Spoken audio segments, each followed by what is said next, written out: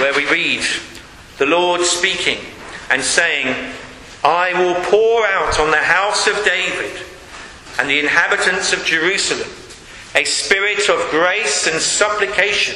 They will look on me, the one they have pierced, and they will mourn for him as one mourns for an only child, and grieve bitterly for him as one grieves for a firstborn son. On that day, the weeping in Jerusalem will be great, like the weeping of Hadad-rimmon in the plain of Megiddo.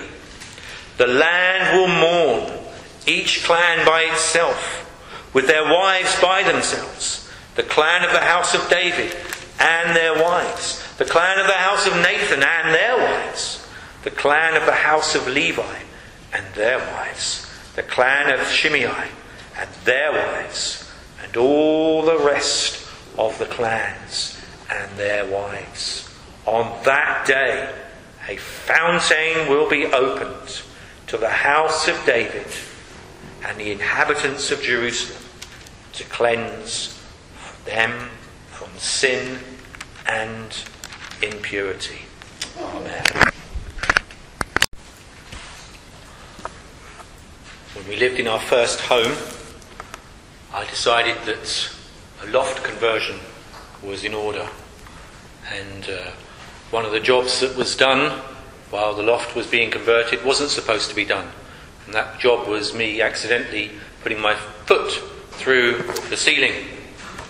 But it was okay, because if you put your foot through the ceiling, there's a wonderful thing called Artex, which you can paint over, and it's all gravelly-like, and you can get all sorts of stubbly effects on it, and it hides all manner of mistakes. And indeed, if you were to follow where I've lived over the years, you would follow a trail of Artex. Our first home that had it in pretty much everywhere, we were trying to sell it, and a man came, the first couple that came to look at our house, and he took one look at the ceiling and he said, I hate Artex. And needless to say, his bid never came. He didn't buy the house. People sometimes think that sin is just making mistakes.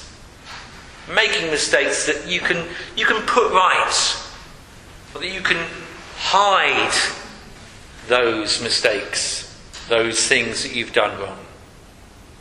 But the day of judgment, well, in fact, the day of judgment will reveal many people with Artex, so to speak, Artex all over their lives, looking to cover up those mistakes. But I would say that God hates Artex. He hates people seeking to cover their sin as much as he hates sin. What he would have is people to confess their sin, not to hide it with Artex. When we consider what sin is, it's not about making mistakes. All sin ultimately comes down to one root, and that is the rejection of God.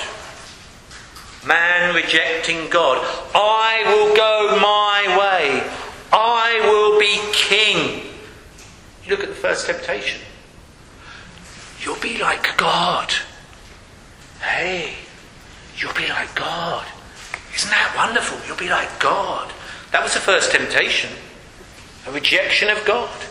Going your own way. I'll be king. I'll be number one. Think of a man who has a business and he takes someone on and he's very kind to them and says, I'm going to make you a junior partner.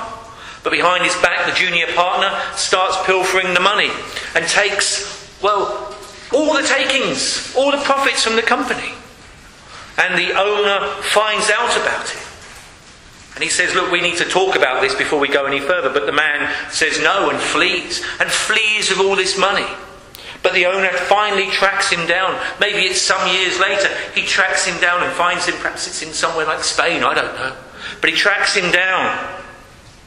And the man who's taken the money is now sorry. and says, "Oh, can we talk about it now?" But the owner of the business says, "That time has gone. The time for talking is gone. Indeed, I'm going to open the door now, and the police are at the door to take you away."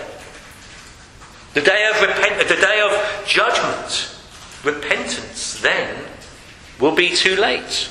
The whole world will seek to repent on the day of judgment. But it will be too late. And it will be to their eternal regret. The Lord effectively will say to them, "You went away from me. You ignored my calls to you, that you would come back to me. I extended loving arms to you. You went away. You ignored me. You went away. Therefore keep going. Keep going forever and ever and ever away from me. And then the weeping will be mighty great." But then there are others who seek to escape the day of judgment. They read or they hear about the day of judgment. They read or they hear about a just and holy God and how God is angry with sin. They hear these things and they use the Artex of repentance. Indeed, they spread it all over their lives. But what it amounts to is a false repentance. Just a covering over of the cracks. On the day of judgment, there will be no budget remedy. None whatsoever. It is only godly sorrow that brings true repentance. Only godly sorrow brings true repentance. In verse 10 of our reading, Zechariah 12, we read, "And I will pour out on the house of David and the inhabitants of Jerusalem a spirit of grace and supplication. They will look on me, the one they have pierced, and they will mourn for him as one mourns for an only child, and grieve bitterly for him as one grieves for a firstborn son." I put to you this morning that through this passage in Zechariah, and especially that verse that we've just read there, we see what godly sorrow truly is.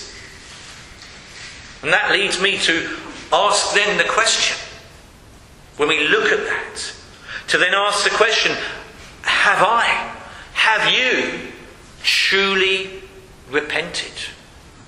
Or have you simply covered your soul in Artex? The first thing to look at this morning is, where are they looking? The people in the verse. Where are they looking? Spoke earlier about taking toys. Put it in another context now. There's two children, and it's the younger child perhaps, but he takes the older child's toy, snatches it off of him. "I want it, give me." And he won't give it back. And the parent gets involved and says, "Now give that back to your brother or your sister." "No! I want it! I want it!" And all the child can see is that what they've stolen is now about to be taken back off of them. What they wanted is going to be gone. And they won't have it anymore. And so they scream and they cry and they kick. And they're sorry that it's been taken away from them again. But their sorrow is only a sorrow for their loss. That is a worldly sorrow. That is what the Bible calls worldly sorrow. It has self at the centre. It has me at the centre. I want this. And I'm sorry when I lose this. Likewise,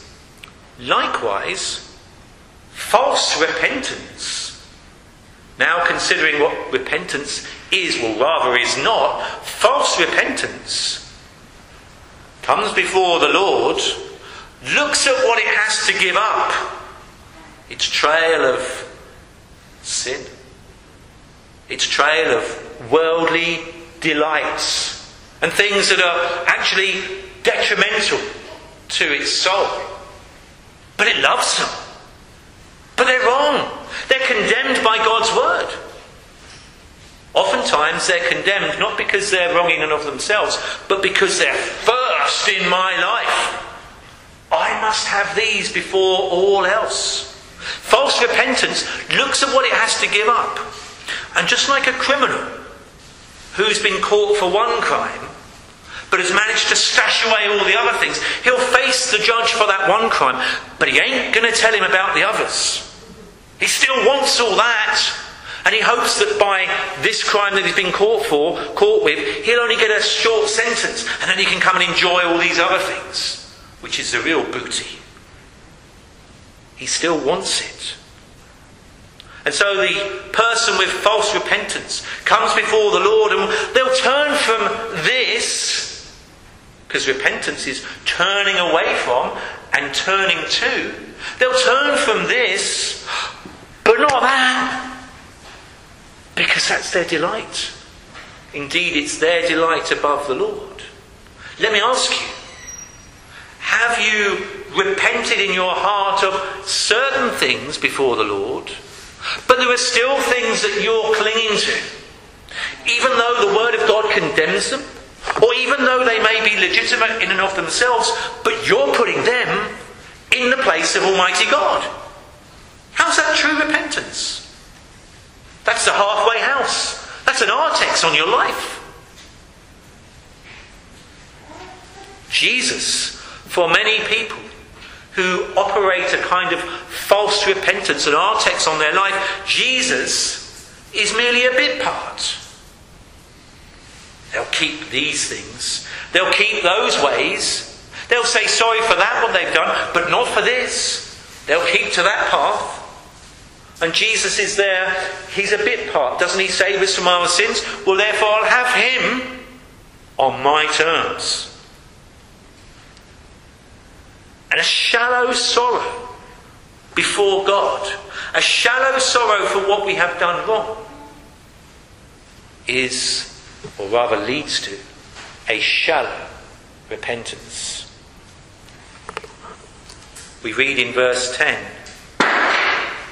they will look on me.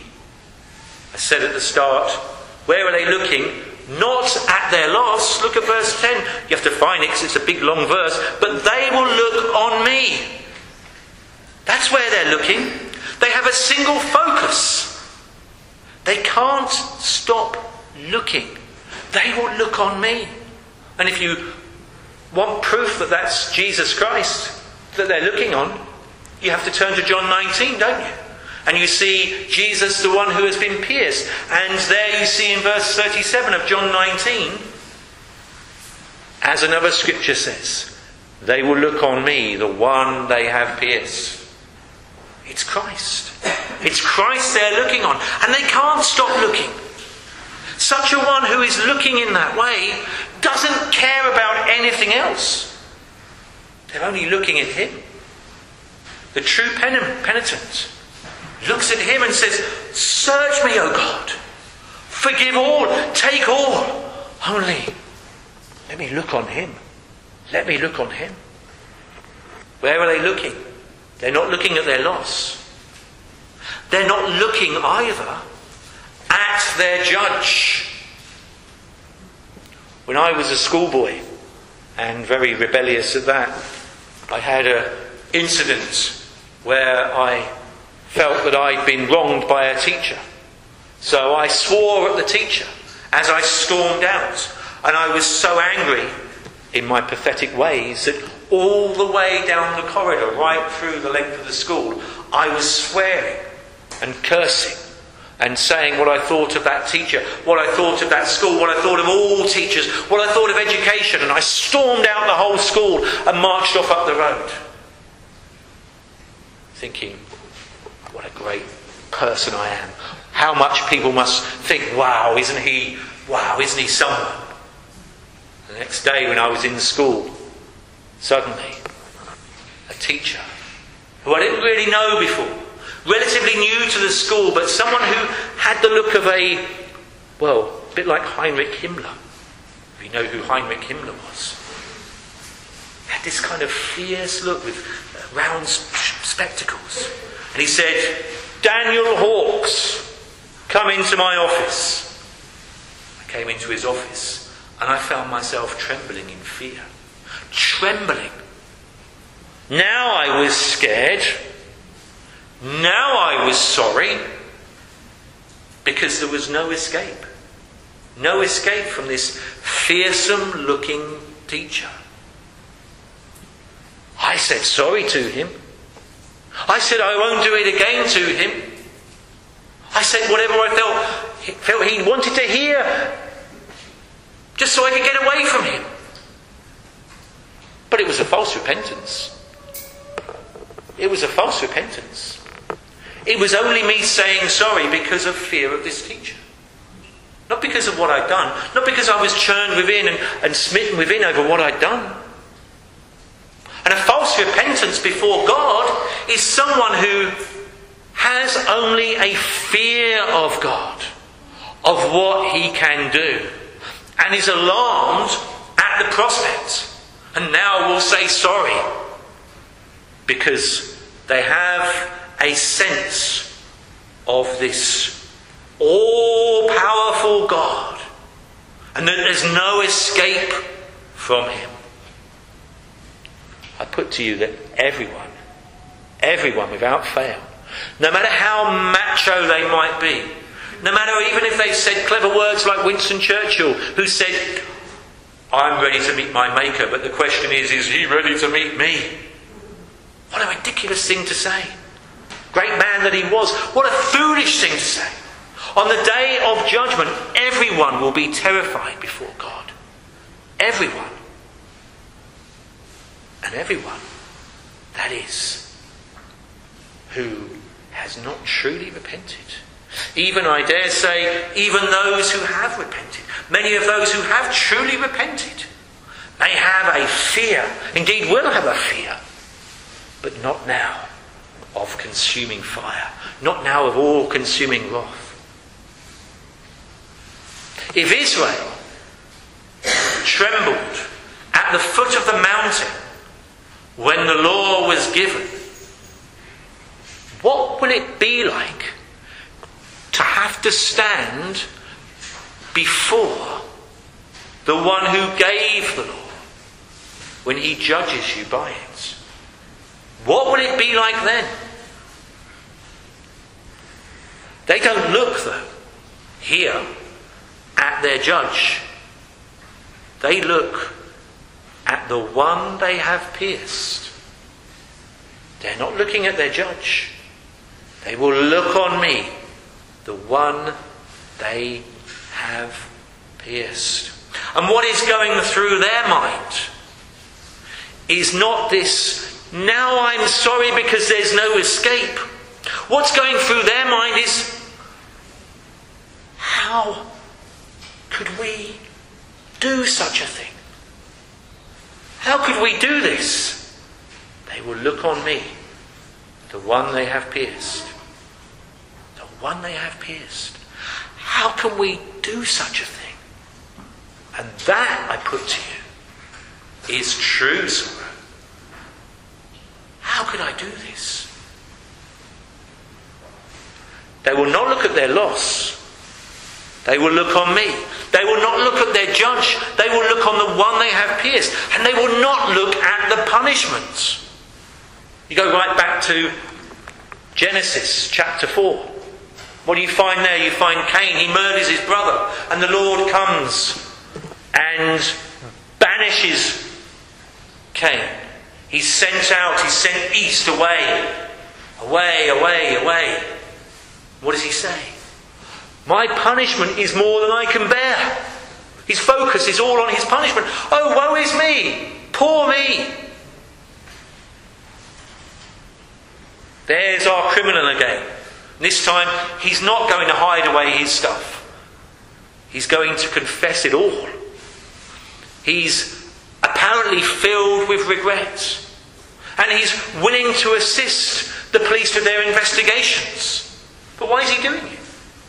He's doing it because of the fear of punishment. He's doing it because he hopes that he might get a reduced sentence.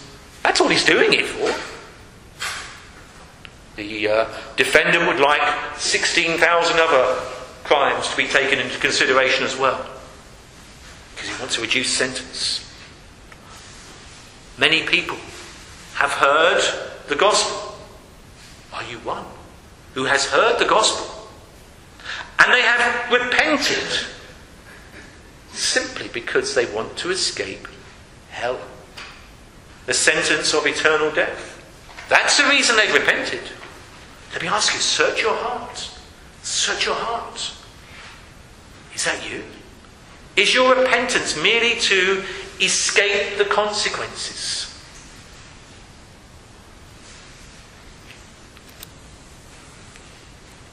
They will look on me, the one they have pierced, and they will mourn. They will look on me, the one they have pierced, and they won't say, oh no, we're going to be punished now for doing that. They will look on me, the one they have pierced, and they will mourn. What have we done? What have we done? The Lamb of God, lifted up, crucified. They will look on me, the one they have pierced, and they will cry, what have we done? And that, I put to you, is true sorrow. True sorrow. What have I done? What have I done? How could I sin against you? How could I do this? Where are they looking? They're not looking at their loss. They're not looking at the judge. They're not looking at punishment. But they're looking at him, the one they have pierced. How are they looking? Second point. How are they looking? Much shorter. How are they looking? Well, they're looking with deep grief, aren't they? Deep grief. There it is in that verse 10. They will look on me, the one they have pierced, and they will mourn for him as one mourns for an only child, and grieve bitterly for him as one grieves for a firstborn son. When David had banished Absalom, and he was yearning to see Absalom again, but he couldn't bring himself to work out how he could do this, Joab tricked him. And Joab sent a wise woman, the NIV says, a wise woman to him. And the wise woman came and had tears and sackcloth and all the rest of it. And he said, what's wrong with you? And she said, oh, I'm a widow indeed. I'm truly a widow. And my two sons, the only sons that I have, they got into a fight with each other. And one struck the other and he died. And now all the rest of the family and everyone's saying, deliver up the one that remains. He must die for his crime. Oh, what shall I do? My husband's name will perish. I'll be left destitute. I'll be left all alone. Well, what does that do to David when she says that?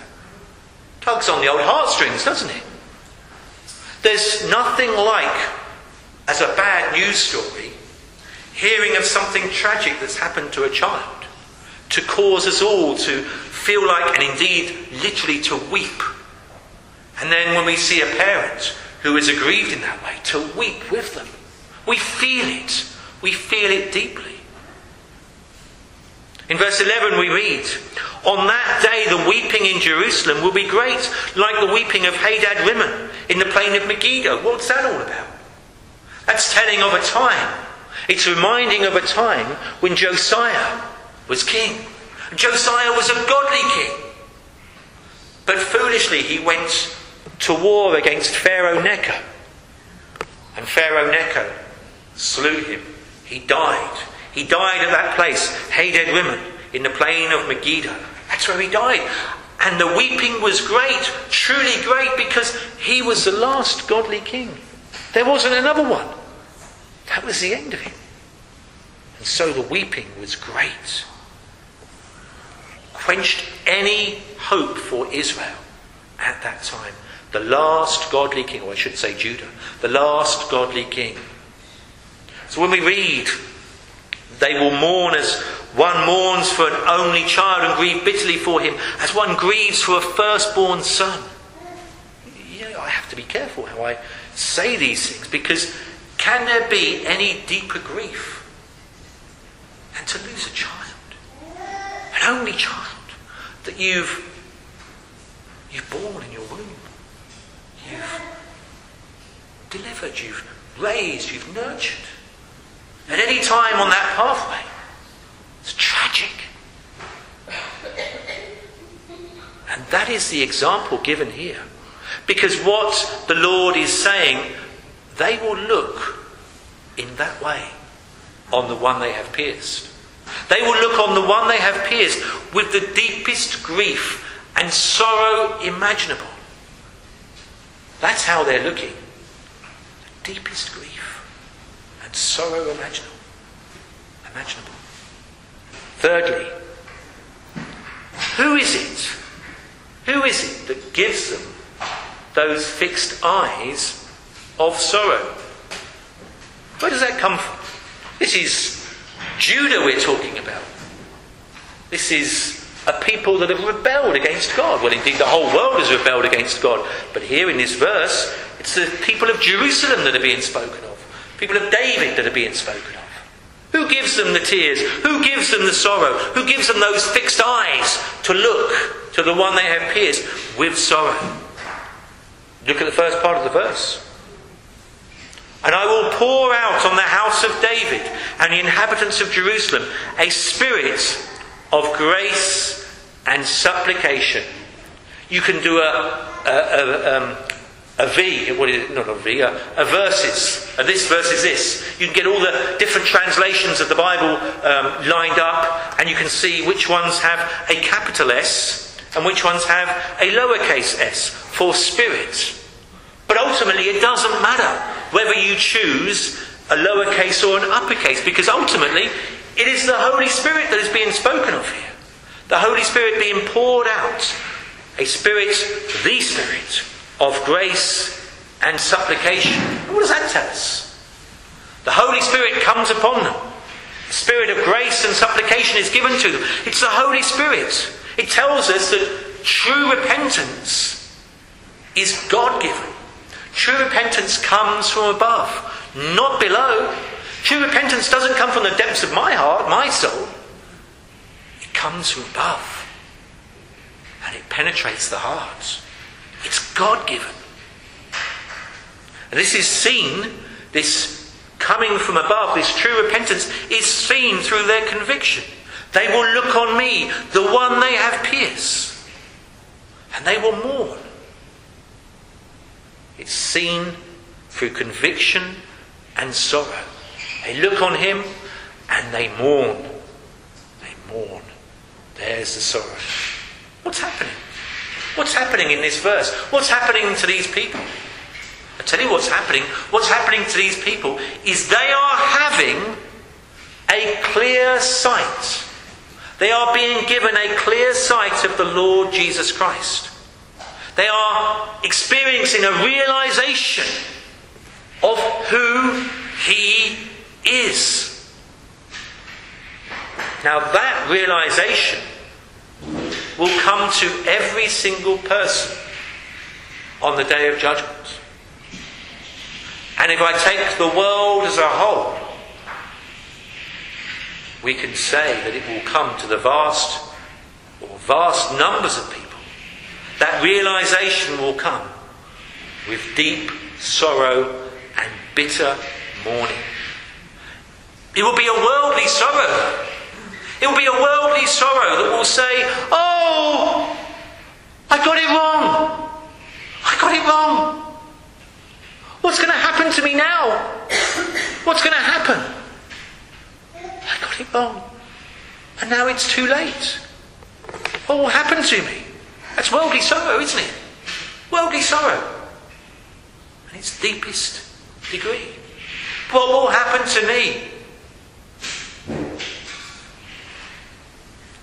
Godly sorrow. Godly sorrow says, "What have I done? What have I done against him? What have I done against him? How could I do such a thing? Now I see who he is. How could I have done such a thing against him? It grieves and it says, I see him now. I see him now. Oh, to lose him.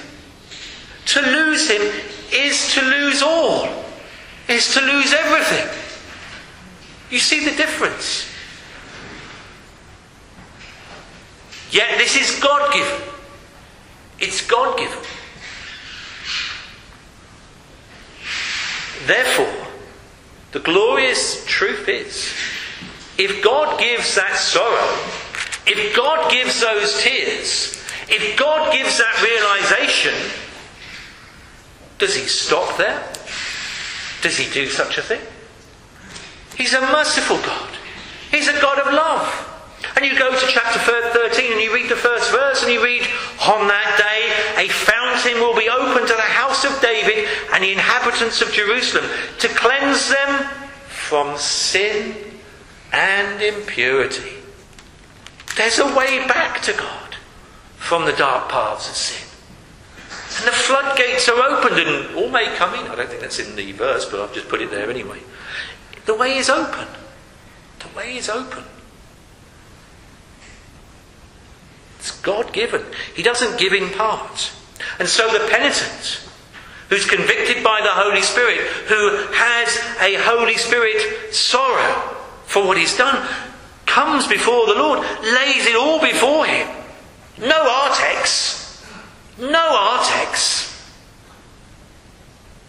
And says, as we read in 2 Corinthians 7, godly sorrow brings repentance that leads to salvation. Godly sorrow brings repentance that leads to salvation. So therefore the penitent lays all before him without the Artex and says, Oh Lord, take everything from me.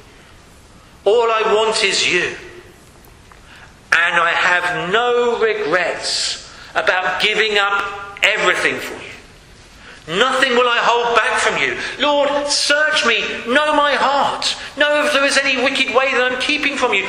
Reveal it, Lord, that I may repent of it, that I may run from it, that I may hate it.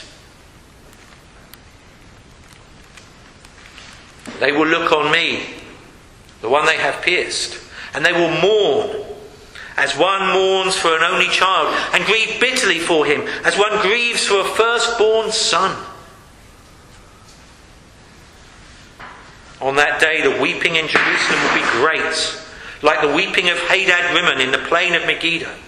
The land will mourn, each clan by itself, with their wives by themselves, the clan of the house of David and their wives, the clan of the house of Nathan and their wives, the clan of the house of Levi and their wives, the clan of Shimei and their wives, and all the rest of the clans and their wives.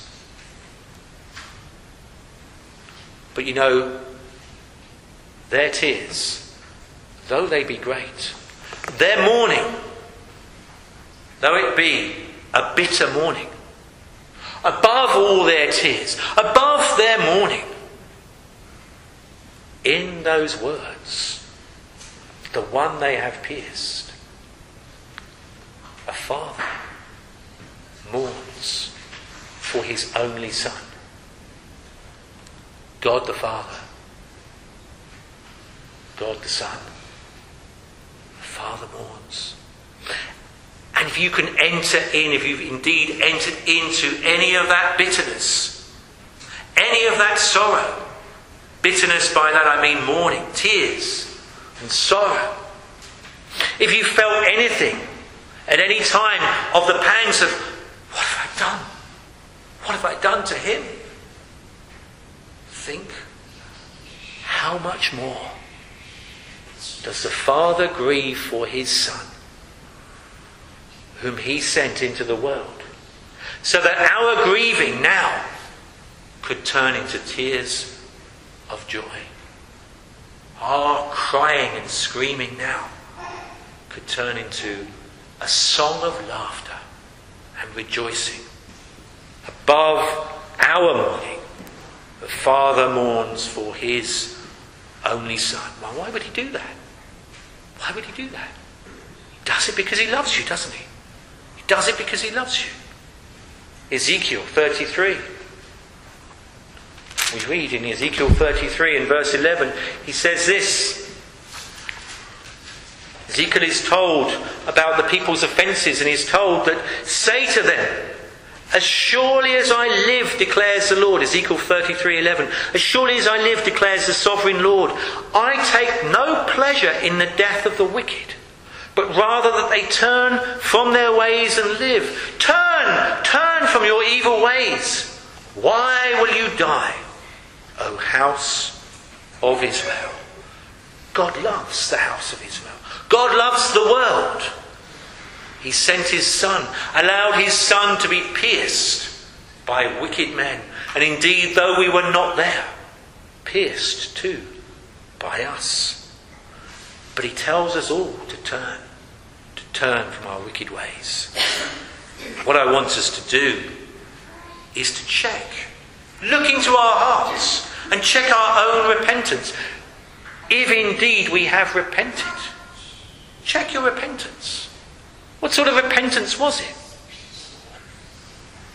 That verse in 2 Corinthians says how godly sorrow leads to repentance that leads to life, ends by saying, but worldly sorrow leads to death. Leads to death. Why? Because worldly sorrow has me at the centre. I will be king. Was your repentance, if indeed you've repented, was your repentance solely to escape your judge? Did you have a realization that there is a judge you must come before? And your repentance was solely to escape him? Were you only motivated by fear? Was self really at the centre? You know, it's possible.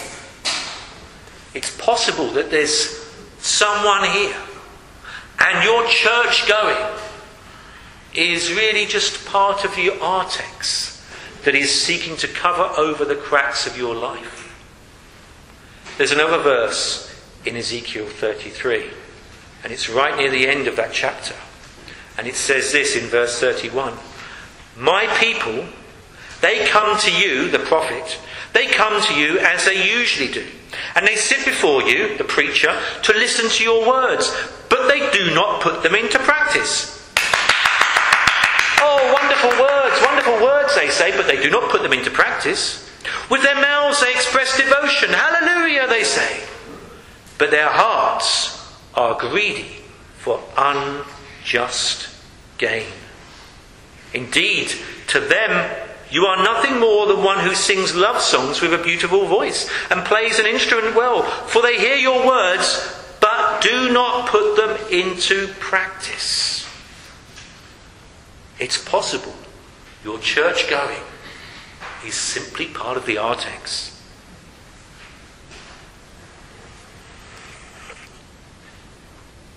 The sobering lesson we all need to learn, if we think in that way, is the futility of trusting simply in religion. Religion is like Artex. There's Job, I mentioned earlier now. Let's go to the end of Job's life. And there's Job, and he is threatened with death. Indeed, he's going to be struck down. Benaniah has been sent for his murderous crimes to strike him down. What does Job do? He runs and he grabs hold of the horns of the altar. Here I will die, he says. Thinking that somehow his religion will save him. Thinking that somehow being in a holy place will save him. The trimmings of religion. But religion without true repentance and faith in Christ Jesus is worthless. Worthless. The sight of looking on the one they have pierced, looking on him, not my sin, but looking on him. They will look on me. The sight of him, not my sin, is what should bring me to tears. Yes, it is because of my sin that I brought to tears, of course. But I'm saying it's not because, oh dear, I'm going to have to give up this. Or, oh dear, I'm going to now be punished because of this. It's the sight of him. What have I done against him? And such a one who is given a godly sight, such a one who has a true sight, Holy Spirit given, such a one is ready to condemn themselves before the Lord and to actually say to the Lord, have you ever said this? Lord, I deserve the darkest pit of hell. I deserve the hottest fire of hell for the things I've done against you.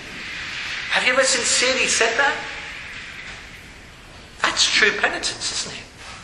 That's true sorrow, that's true repentance. Seeing, putting yourself in the dock, putting yourself there where the criminal was before in earlier illustrations, putting yourself there and saying, I don't need anyone to speak on my behalf. I speak for myself and I am guilty. Guilty. It was my sin that took him to the cross. Oh, how could I? How could I? That's true sorrow. True sorrow. And maybe terror did drive you to Christ initially. Maybe it was some of that. Maybe there was a fear of the consequences that started you on the path. But now if your repentance was true, now you too look. You look at the one you have pierced. And you're still looking. And you say, Christ is all to me now. And though you're overjoyed at the fact that he has taken your sin, you're also ever so sorry that he had to go there in order for it to be removed. Have you truly repented? Have you truly repented? Search your heart. Because we don't want anyone in this church to be considered to be a member of the church or a friend of the church, a regular attendee of the church, and yet come to the day of judgment and find that the rest have got to testify against you and see that one or that two or whoever it is being condemned.